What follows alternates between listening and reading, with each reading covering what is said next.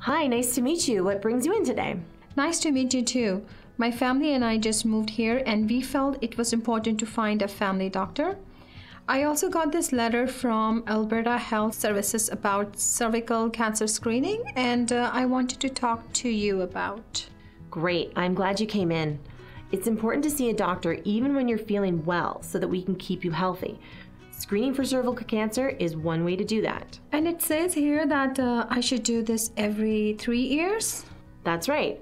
We use a pap test to screen for cervical cancer every 3 years, starting at age 25 or after you become sexually active, whichever is later.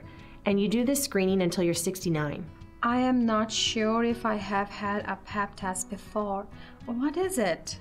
Well, a pap test checks for the cells of your cervix to make sure there are no changes. These cells can change over time and grow into cancer, even if you have no pain or symptoms. It only takes a few minutes and can be done right here in my office. It's pretty simple. What should I expect? At the appointment, I'll give you a gown or a sheet and ask you to undress from the waist down. Typically, I'll ask you to lie on your back on the examination table. You'll put your feet up on the stirrups or bend your knees and place your feet at the edge of the table. Then there are 3 steps. First, I will gently insert an instrument called a speculum into your vagina so that I can examine your cervix. Then, I'll use a small spatula or brush to collect a sample of cells from your cervix. It might feel a little bit of discomfort, but it shouldn't be painful. It helps to take deep breaths and relax. Once the collection is complete, you can get dressed. Finally, I'll send the sample cells to the lab to be checked. And when will I know the results? It'll take a few weeks for your results, and there are a few different ways you might get them. You will receive a letter in the mail from Alberta Health Services, or you might also get a phone call from my office.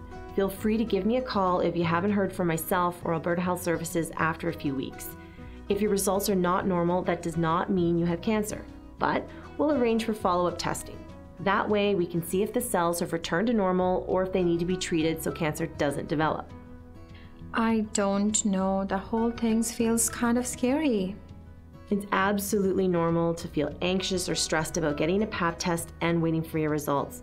Remember, when I suggest that you get screened for cancer, it does not mean you have cancer. We're just making sure that you don't have any cell changes that could grow into cancer over time.